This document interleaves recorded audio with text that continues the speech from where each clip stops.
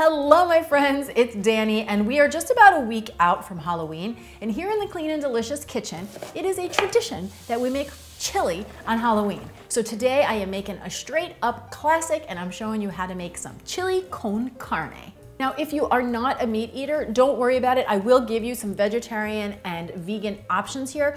Plus, I'm going to link down in the description box below to a whole bunch of veggie chilies that I have shared over the years, so you will have plenty of options. So the first thing I'm gonna do is chop up my veggies because I find whenever I'm working at the stove, it's just a lot easier if all the veggies are chopped and ready to go beforehand. So all we need is 1 chopped up onion, 4 to 5 cloves of chopped up garlic, and then 1 chopped bell pepper. I'm using a green bell pepper, but you can of course use any color that you have on hand. And then the only other ingredient I like to chop up before we get started is a chipotle pepper in adobo sauce. These are spicy peppers that compact in this smoky sauce, and it is a super easy way to add a lot of flavor and a lot of depth to a quick cooking chili just like this one. Now you can usually find them right in the grocery store, either by the beans or by the taco shells. They're definitely worth hunting down because they add a ton of flavor. So I've got a nice big pot heating over a medium heat, and I'm gonna add 1 tablespoon of avocado oil. Once that oil has heated through, in goes my onion along with a pinch of salt. Just move that around the pan again, and then once those onions are fragrant and beginning to look a bit translucent, I'm gonna add in the pepper, the garlic, and some seasonings. I've got another pinch of salt along with a tablespoon of chili powder and a teaspoon of dried oregano. Give that all a good stir, let it go for another few minutes. You just want to get the raw edge off of the veggies, and then add in 1 tablespoon of tomato paste and that chopped up chipotle pepper. Again, one more stir here. Now just a note, if you like a lot of heat or spice in your chili, you could add an extra couple tablespoons of the sauce from the chipotle peppers, or you could really go crazy and chop up an extra pepper. Once I've got all of that mixed together, I'm ready to add in the meat. Now I've got 1 pound of grass-fed ground meat here. I'm gonna get that into the pan, and then with my wooden spatula, I'm just gonna break it down. You wanna break it down until you've got it into small little crumbles so that it can brown up a bit, and we wanna cook all the pink off of the meat. Now I get a lot of questions about meat from you all, and when it comes to meat, I do believe in quality. So a lot of the meat that I use, I get from a company called ButcherBox. They are a monthly delivery service, and they bring high quality, pastured, grass-fed meats right to your door. They make it very easy to get your hands on good quality meat. So if that's something you're interested in, they do offer everybody in the Clean and Delicious community $20 off their first box, plus a pack of free bacon. So I'll leave all that information for you down in the description box below if that's something that you're interested in.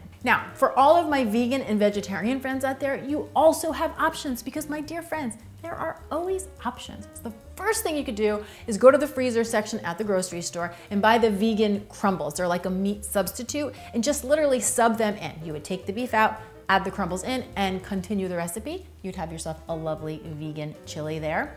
Or you could sub in some lentils, but what I would do is buy the lentils already cooked. A lot of times at the grocery store, you can find vacuum packed lentils in the produce section. I know they have them at Trader Joe's, and I've seen them at other grocery stores as well. And you just sub that in for the meat, right? So instead of doing the meat, you would do the lentils and then follow the recipe. Both of those options would absolutely work. Okay, so once the meat is broken down, like I have here, I'm gonna add in 1 can of low sodium chicken broth.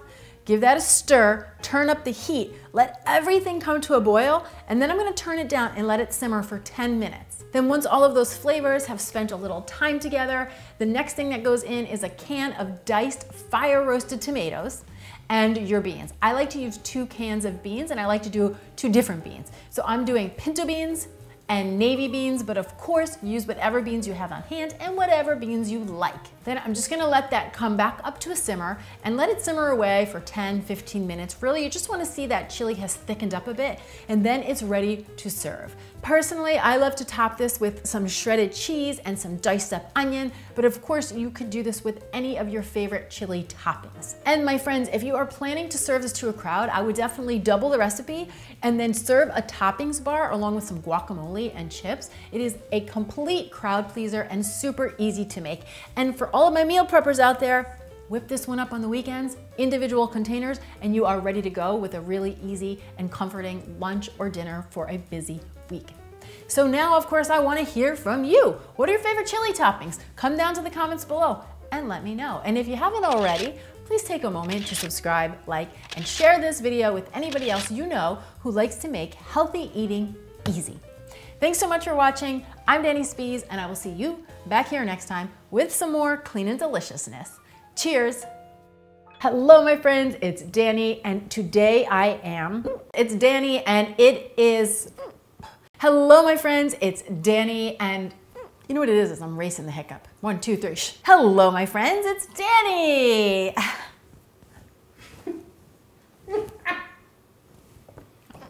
I got the hiccups, y'all.